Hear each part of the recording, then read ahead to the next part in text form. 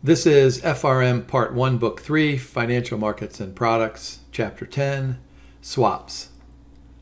I love talking about and studying derivative securities in general, but I really love talking about and studying swap contracts. And I always tell my students that the basis of a swap contract can be summarized by the following example. I tell students, I say, look, someday you're going to grow up and you're going to get a job and have a career. You're probably going to get married and you're probably going to have a house. And here, living in Pennsylvania, we get lots of snow in the wintertime. So I like to use this example. I say, look, you go out and you buy this big old snow blower, and when it snows 10 inches, you're out there snow blowing. But then you look across the street and you see your neighbor, and he has this big old lawnmower that he put a blade on the front, and he's got the lawnmower and he's driving out and he's pushing the snow, and you're working really hard, and you start to think, you know what, I'd rather have that than what I have.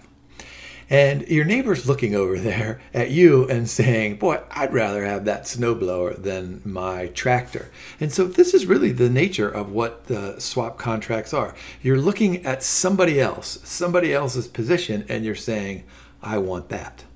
So you give up something that you have. You give up your snowblower to get the John Deere tractor. Now, of course, we're not swapping lawnmowers and snowblowers. We're swapping financial securities like an interest rate, or an option, or a commodity, or a currency. So swap contracts are really cool. Let me see if I can convince you that they're also pretty intuitive. Boy, this looks like lots of learning objectives here. So let me summarize these things. We're gonna talk about a plain vanilla interest rate swap, and that's exactly what the name suggests. I mean, it's plain and dull and vanilla, but it's actually pretty cool. We're going to look at how swaps can be used to transform an asset or a liability. So that's what I was talking about in the two driveways. Of course, we need financial intermediaries. We need confirmation. We'll talk about some comparative and absolute advantages. We'll view a swap as a simultaneous position in the fixed bond and a floating rate bond. We'll talk about currency swaps and a couple other things at the end. Let's take a look at a quick example of an interest rate swap. So instead of swapping the snowblower for the riding mower that has a blade on it to push the snow away, we're going to exchange one stream of interest payments for another. So an interest rate swap. And what this has to be is that we're going to swap a fixed payment for a floating payment. It makes no sense to swap a fixed payment for a fixed payment. Now, one of the coolest things about swaps is that there's, with the exception of currency swaps, there's no exchange of any kind of principal, either in the beginning or in the middle or in the end. So we need a specified principal amount. That's called the notional amount of the swap contract. And just think of it as a reference amount. It could be $1 million, could be 10 million, could be 100 million. And of course, this is done over a specified period of time. Now, most swaps have tenors of like 3 or 5 years. And then they are settled every 6 months, mostly because bonds pay interest every 6 months. All right, so here's an example. And what I want you to do is think of yourself as either Bank A or Bank B. So forget about all the stuff in the middle here. Bank A is paying a fixed rate, and Bank B is paying a floating rate. So here's the snowblower over here, and here's the riding snow machine over here. We want to try to swap those. All right, so this is what Bank A does. Bank A says, you know what? I'm paying a fixed interest rate. What I would like to do is I would like to pay a floating rate. So Bank A picks up the phone and calls somebody and says, hey, I'm paying a fixed rate. Will you pay that fixed rate for me? And that person on the other end of the line is going to say, well, I'll go ahead and pay that fixed rate, but what do I get in return? And Bank A says, well, how about if I pay you a floating rate? Now, that other person on the end of the line is, of course, a financial institution, and it's probably someone called a swap dealer. That's why I have SD there in the middle. So I want you to think about the way these arrows go. what Bank A does is says to the swap dealer, I want you to make my fixed payment for me. So that payment goes from the swap dealer over to Bank A and then over to whoever Bank A owes that fixed payment to. Maybe it's a bondholder, maybe it's another bank, right? And so in return then, the swap dealer receives the floating rate, which is almost always based on the London Interbank Offered Rate. You see how everything on that left side of the slide tells you that what Bank A has done, it has turned a fixed rate loan into a floating rate loan. And of course, Bank B does just the opposite. Bank B is paying the floating rate. So Bank B calls the swap dealer and says, hey, will you pay the floating rate for me? And the swap dealer says, sure, I'll make those payments for you. What do I get in return? And Bank B says, hey, how about if I pay you something that is fixed? So notice Bank B turns a floating rate loan into a fixed rate loan. And this is the beauty and the simplicity of swaps. Now, of course, the swap dealer in the middle is not going to do this stuff for free. So let's do another slide that looks almost identical to that slide, but it has some numbers attached to it. So let's start over here at Bank A. Let's suppose Bank A is paying a fixed 5%. Bank B is paying a floating rate of LIBOR plus 125 basis points. All right, so what's going to happen is that Bank A is going to call the swap dealer and say, will you make my fixed payments for me? Now remember, Bank A may have issued that bond or taken out that loan 3 years ago or 5 years ago or 50 years ago. So that fixed rate of 5% is tied to the loan at the time that it was issued. The fixed rate in between the swap dealer and Bank A, that's the fixed swap rate, and that's of course determined by current market rates. So it's not going to be like Bank A gets the swap dealer to make all of those payments. Now what Bank A will do is just adjust the notional principal, that specified principal amount, to try to make those payments equal. Sometimes it's possible, sometimes it's not. So notice the swap dealer is going to pay 4.6% to Bank A, and then Bank A is going to take all of that 4.6 and then make that 5% payment to its bondholders. In return, it's going to pay LIBOR plus 1.1%. Now over for Bank B, we do the same thing, except we flip it on its head. Bank B is going to receive LIBOR plus 1 and then have to pay LIBOR plus 1.5. So both Bank A and Bank B are not getting enough, right? Not getting enough from the swap dealer to meet its fixed and its floating payments. But once again, it can adjust the notional principal to try to make those two equal. And in return, Bank B is going to pay a fixed rate to the swap dealer. Now, remember what I said here on the last slide, the swap dealer doesn't do this stuff for free. And so notice that the swap dealer is receiving 4.7 from Bank B and only paying 4.6 to Bank A, receiving LIBOR 1 plus 1 or plus 1.1 and paying LIBOR plus 1%. So the swap dealer, of course, makes out on both ends. And Bank A and Bank B are willing to pay that. You know, think of it as a bid-ask spread. Think of it as some kind of swap spread. Think of it as something like the cost of maneuvering so that each bank can obtain the loan that it wants. Now, here's kind of a summary of what we've been talking about here. Company A agrees to pay Company B a fixed rate based on a notional, and I could go back here and say the notional of this is $10 million. So then all we would do is we would take the $10 million times the LIBOR plus 1.5%, and then the $10 million times the 4.9%. And so in return, Company B agrees to pay the periodic floating rate on the same notional principal. Now, since both payments are in the same currency, only the net payment is exchanged. It makes no sense. Let me go back here really quickly. It makes no sense that Bank B owes the swap dealer, let's say, $1 million, and the swap dealer owes Bank B, let's say, $1.1 million. It doesn't make sense for those two to exchange, so we just do netting.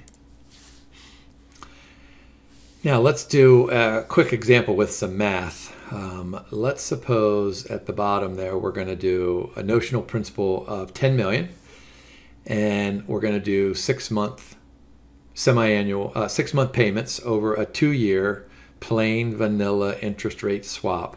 6-month LIBOR is the reference rate, and the fixed rate is 2.75%. All right, so let's go ahead and work through the math of here. Now, one of the interesting parts about swap contracts is that the rate at the beginning of the period will determine the payment at the end of the period. So that's why that first table, I have beginning of the period 1, 2, 3, 4. So that's, time period 0, 1, 2, 3, right? And then there's LIBOR. So today we know that LIBOR is 2%. Now, we don't know what those other rates are, but let's just suppose that the LIBOR increases over the next 2 years from 2 to 2.5 to 3 to 3.5. Okay, so at the end of period 1, the LIBOR at the beginning of period was 2%. So 2% of that $10 million gives me $200,000, right? But since it's semi-annual, we cut that in half. So there's the floating cash flow payment of $100,000 there somewhere in the middle. The fixed cash flow is going to be fixed, right? It's 2.75% of 10 million. So you get 275, cut that in half, and there's the column of fixed cash flow of 137,500. All right, so notice that in the early part of this swap, the 137 is greater than the 100, and then it's greater than the 125, and then it's less than the 150 and less than the 175. So note what happens over here in the net cash flow. Bank A has to pay the 37,500 and the 12,500 in those first 2 6-month periods, but then B has to pay the 1250 and the 37,500 in the following 2 6-month periods. And so just the way the math works here, you can see that you kind of A and B, they kind of break even, so to speak. Forget about the time value of money there. But of course, those net cash flows over in that second to the far right column depend on what LIBOR is. Of course, it depends on what LIBOR is. So LIBOR could have been, let's say, 2, and then 8, and then 1, and then 12, and then 0, et cetera, et cetera. And so those payments can flip-flop over time. Now, here's a slide that tells us all about the swap dealer. So just like other over-the-counter instruments, the swap parties do not interact with each other. Of course, if I'm swapping with my neighbor over there, I've got the snowblower and he's got the John Deere tractor. We're going to interact with each other, right? We're going to go over and we're going to shake hands and say, here, you have that, and I'll have this. But of course, it doesn't happen in this over-the-counter swap market because there is a swap dealer in between. And so the swap dealer just writes separate contracts between each two. And remember, the equity market is about this big and the swap market is about this big. So there's always somebody willing to come in and take over that position. Let's go ahead and spend a minute talking about comparative advantages. All right, so suppose we have 2 firms, A and B. Both of these companies have found positive net present value projects, and so they need to fund these positive net present value projects. They could issue a bond either in the fixed market or in the floating market. But note, according to this table, that they are not exposed to the same types of borrowing rates. So if you look inside of the table, firm A can issue a fixed rate bond at 6% and a floating rate bond at LIBOR plus 100 basis points. Firm B, on the other hand, would have to pay a much higher fixed rate and a higher floating rate. All right, so clearly firm A has an absolute advantage in both markets. And upon first look, you might think to yourself that, oh, firm A holds all the cards, firm B is out of luck, right? Firm B, no matter what, is going to have to pay a higher interest rate. Well, but note that the difference in the fixed market is 2%, and the difference in the floating market is just 1.5%. So B has some type of a comparative advantage. So can we use that comparative advantage to benefit both parties? Okay. So look down underneath the arrow and look at the second group of block points, right? So this is what's going to happen. Firm A is going to borrow at 6%. Firm B is going to borrow at LIBOR plus the 2.5%. All right, makes perfect sense. Both of them are financing their positive net present value projects. Then they're going to enter a swap. Now what's going to happen is that B is going to agree to pay A fixed rate of 7.75%. Because look up above the table, A has this absolute advantage, but A prefers to issue a floating rate bond, and B, just conveniently, prefers to issue a fixed rate bond. Okay, maybe A believes that interest rates are going to fall, and B believes that interest rates are going to rise. Remember, economists for both of these firms, they're never going to agree with each other. All right, so what do we have here? We have A borrowing at 6, B borrowing at LIBOR plus 2.5, then they're going to enter a swap. What's going to happen is that B is going to pay A 7.75%, and A is going to pay B the LIBOR plus the 2.5%. Now, at first glance, you might be thinking, wait a minute, Jim, I'm not quite sure how this works, but let's go ahead and do the net payments. So what's happening with A? A is receiving 7.75 from B and then paying off its bondholders at 6%. So it is gaining 1.75%, right? And then it is agreeing to pay LIBOR plus 2.5%. So what it's going to do is it's going to take that 1.75% to offset the plus 2.5% next to the LIBOR. So its net payment, look out there on the right-hand side of the equal sign, is going to be LIBOR plus 0.75%. Now the net payments for B, notice what it's doing. It's paying the floating and it's receiving the same floating. So those two cancel out. So it's just paying 7.75% to A. So notice what's happening here. Because of this comparative advantage that B holds over A in that floating market, notice that B gets to borrow at its preferred fixed rate, but not 8%. Now it only has to pay 7.75%. A gets to pay in its preferred floating rate market, but instead of having to pay LIBOR plus 1%, it only has to pay LIBOR plus 0.75%. So notice that there's 25 basis points advantage going to both A and B. Now you tell me that's not cool. So moving on to this comparative advantage argument conclusion, how did I know? Here, let me flip back here.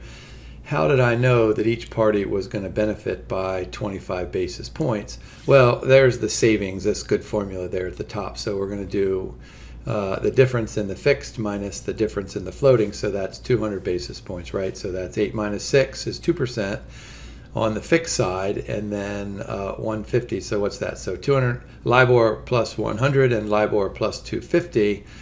So that difference is 150. So there's a 50 basis point possibility of savings, and if we evenly chop that in half, we get 25 basis points on both sides. Now, of course, it doesn't have to be evenly split, but for argument's sake here, it provides us with a much simpler example. Now, this comparative advantage argument assumes that the floating rates will remain over the long term. Of course, floating rate is observed at 6-month intervals and may increase or decrease to reflect the credit risk of the borrower. And another problem is there are zero transaction costs here. So think about this, that there's no way that these two firms who specialize in whatever product lines that these two positive net present value projects are involved in, they probably don't know a whole lot about how to arrange a swap contract. Remember, it's a contract, legal and binding document. And so comparative advantage works sometimes, and sometimes it doesn't. Anyway, the math is cool.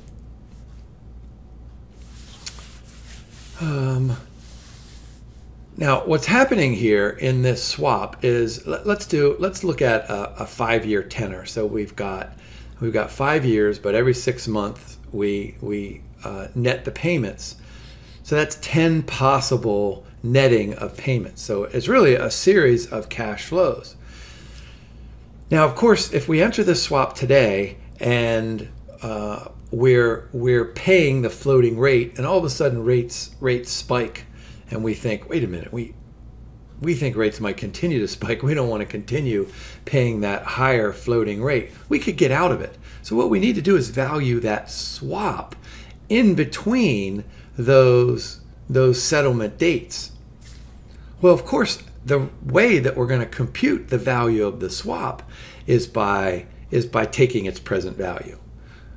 Now, when we take present value, are we going to use spot rates or are we going to use forward rates? And here's the good formula for the relationship between forward rates and spot rates. So that forward rate is going to be equal to the corresponding spot rate. We'll call that R2, and then we're going to add to that the R2 minus the R1. So think about when we talked about that spot curve in a previous chapter.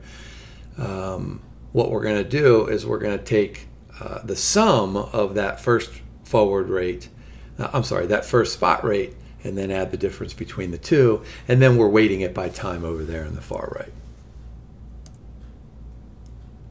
Now, what we're going to do then is we're going to use those rates to compute the value of the swap. And this really is just looking at a swap as if you have a position in 2 bonds. All right, so look at those first 2 block points. The pay fixed party has a long position in the floating rate bond and a short position in the fixed rate bond because we're worried about inflows and outflows. On the other hand, the pay floating party has a short position in the floating rate and a long position in the fixed rate. Remember, if you're paying the floating rate, if you're the pay floating leg, you're hoping that interest rates go down. If you're the pay fixed leg, you're hoping that interest rates go up. All right. So there are 2 good formulas in the middle of the page there. The value of the swap. If we're paying fixed and receiving floating, you have the minus and the pluses on either side. Now, let me take one small comment here, that to compute the present value of the floating rate bond is relatively easy, because remember that the floating rate bonds that coupon rate is set to equal the yield to maturity on the bond at that payment date. So the bond is going to sell for its par value, right? And so all you have to do is discount it back, however many days, less than 6 months. So that part is relatively easy. The fixed part is a little bit more complex because you're getting this fixed payments, what did I say, over a 5-year period. So you're getting 10 of those things. And so you have to compute the present value of 10 of those coupon payments, and then the $1,000 or par value, whatever you're using, $1,000 or $100. So the present value of the fixed computation is just a little bit more complex.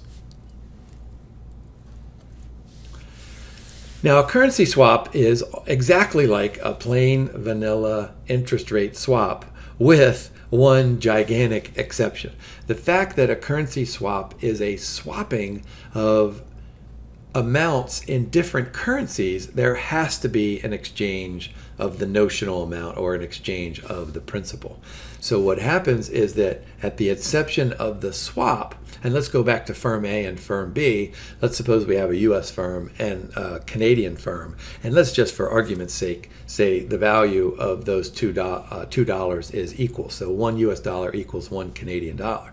So if each borrows 100 million in each currency, it's going to swap those principal amounts.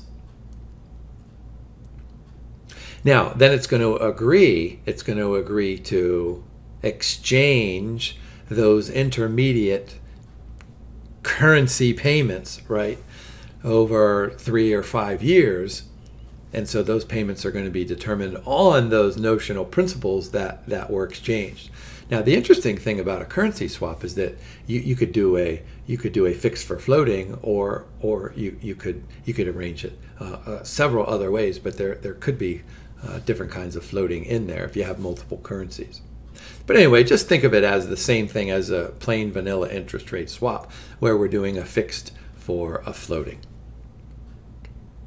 Currency swaps use the spot exchange rate, and then at the end, those notional or the principal amounts are again swapped. And of course, there can't be any netting of payments, because if I'm paying the Canadian dollar and receiving the U.S. dollar, those are apples and peaches, and so there's no netting of payments. That should make perfect sense.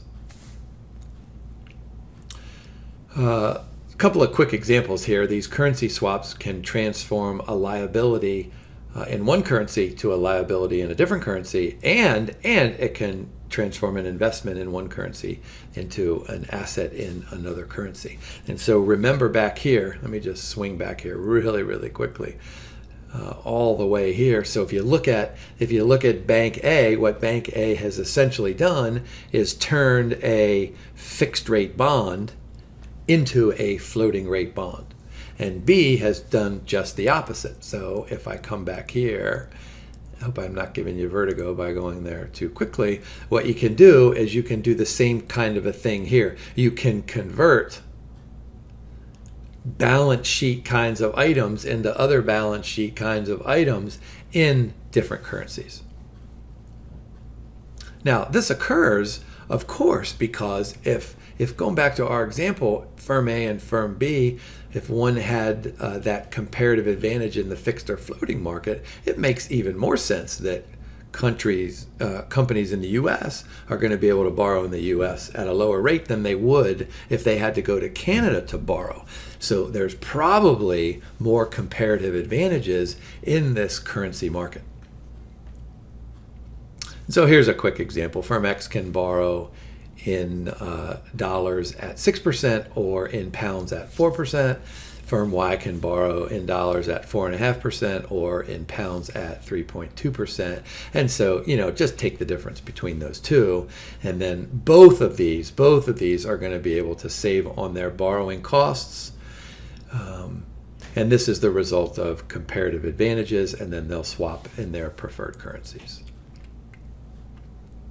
Now, there are lots of other kinds of swaps. Some of these things are really cool. An equity swap is fascinating. I mean, what you can do is you can swap like a fixed dividend payment for a floating rate payment, and that floating rate payment could be the return on the S&P 500 index, or a specified portfolio of well-diversified stocks, or just an individual stock. And so think about what you're doing. You're swapping a fixed dividend payment for the return on the S&P 500 index. Now, if you're paying the fixed, right? You're paying the fixed, so that's going out. And if you're receiving the return on the index, you have to worry about if the index falls in value from one quarter to another. These equity swaps go quarterly because, well, there's really no reason for them to go semi-annually because it's an equity, so we do these quarterly. But you could lose on both ends of an equity swap, and that's really kind of interesting. An option on a swap is just like the options that we've talked about. What do we know about an option? It gives the owner the right but not the obligation to either buy or sell an asset, right? A swaption gives the owner the right but not the obligation to enter an interest rate swap. And they can have the right to enter the interest rate swap as the pay fixed or the pay floating. Now, of course, you have to pay for an option. Remember, these are not free. And so there's going to be a strike rate or an exercise rate. And then there are commodity swaps. I mean, we could swap the return on wheat for the return on corn, or the return on oil for the return on gasoline, or anything, in these commodity swaps. And that takes us through Chapter 10.